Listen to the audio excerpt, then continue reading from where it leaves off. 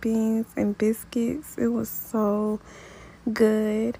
So first I started by boiling my potatoes, and then once they were done, I mashed them together, added some heavy whipping cream, butter, salt, pepper, parsley, and sour cream. Mixed that together. Then I started on my Salisbury steak.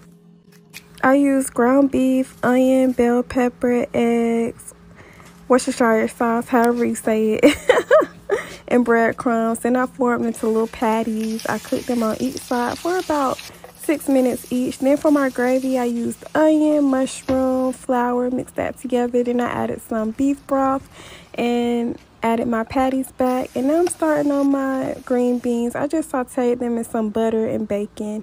And this is how my meal came out. It was so yummy, y'all. Like, I love Salisbury steak.